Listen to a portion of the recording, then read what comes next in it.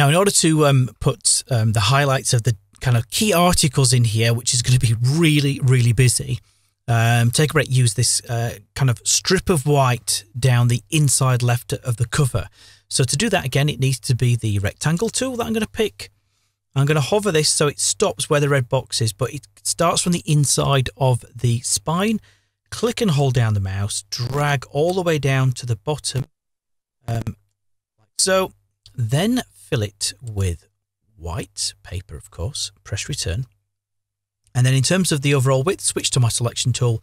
That needs to have a width of about 200 in there.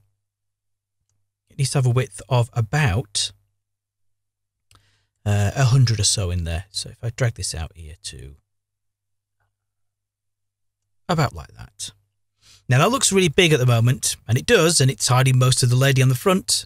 But what we need to do next is we need to be able to pull this top right corner in and create an angle in there. So to do that, this tool at the top, the selection tool, only allows you to grab the whole thing, the whole box, and move it around. The one underneath it gives you direct access to the things that create its shape, which are the anchor points. So if I click on the direct selection tool, I can then hover over and left click on the top in there. Now, we might need to zoom in a bit closer to see this. Bearing in mind that most of the other content on the page is locked away. So go back to my selection tool, hover over and click on that top corner. It may well be that it doesn't grab it. So you might have to click away, hover over that corner and left click in there. And that looks like it's grabbed it. It is really fiddly, and to be honest, InDesign doesn't do a very good job of showing you these little handles in there. What makes it even more difficult is that the background is red and the colour of the layer is colour-coded red as well, so these elements in here are hard to spot. Now, you could always go to the images layer, double left-click, and change the layer colour coding to something like yellow. Click OK, and then those little elements may be a bit easier to spot. But now that I've clicked on and selected that anchor point in there, you could, as long as everything else is locked away in that region, you can click and hold down the mouse and drag across that. And then using the cursor keys, I can tap the left cursor key. If I've got the shift key held down, I can tap and move that 10 millimeters at a time until that line kind of goes around here where the A is in take a break. So let's just bring it into about there. So there we go. That's how we get the angle in there. But you have to do it with the direct selection tool. So if I go to fit paging window, we've still got the overall size of the box in there. So the height hasn't changed. The width at the bottom hasn't changed. But to get the direct selection tool and pull that top corner in, we had to do that. It's a little bit fiddly, but that's what's required.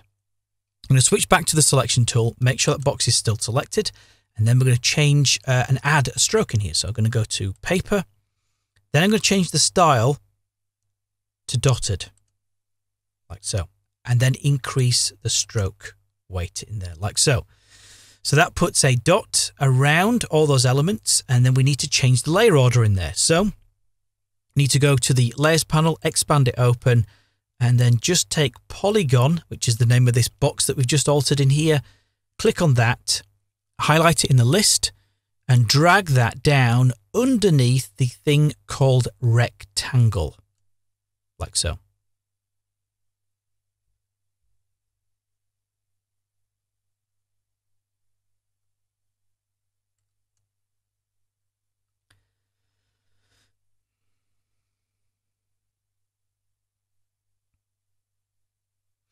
Now, the challenge with this is that, of course, the white dots go in front of the red in here. We only want it down this side down here. This is the frustrating thing about it. The way that this is designed is there's a lot of elements to it. So let me just press the W key and show you this. We don't want the dots running across the top in there. We don't want dots running over the advert. Well, the advert's easy to sort because I can just press the W key. I can go to the unlock symbol there, click on it, and then I can choose Object, Arrange, Bring to Front, and that goes in front of the white box and also the dots as well. So that's fine. I can then go to Object and I can choose Lock to lock the ad out of the way now. It's just really this top line. Now to eliminate that, what you're going to have to do is create another red box in front of it. So if I pick up my zoom tool, zoom in here, a little bit tedious, but it is required, unfortunately. pick up my selection tool, just to click away, pick up my rectangle tool, and then create another rectangle just here over the top like so. Set the fill to be take a break red, and that hides it. I also need then to make sure that the take a break text goes at the front. So I'll click on that one, go to object, choose arrange, bring to front. That gets around that issue of the dots around there. So it's just a little rectangle. I mean, it doesn't have to be that big. It could come down to about there, to be perfectly honest. But I'm just going to pull it up a little bit higher. And then I'm going to zoom out a touch, because the final step now is to click on the original white box and add a drop shadow to that, because it also has a drop shadow as well as a dotted edge to it as well. So if I go to the top, Effects, Drop Shadow, and then from here, I'm going to change the opacity of that to 50%, and then change the distance of that to 3mm should be fine. Size, a little bit smaller. And maybe go a little bit bigger, so a bit softer in there. Yeah, that probably looks a bit better. And then with that done, I might want to just drop the opacity a little bit more, so maybe 40%. That's looking good in there. So I can now click OK. And then zoom out. So we've got that white panel down the side now, which will help house all the different bits of articles and all the different color text and things in there.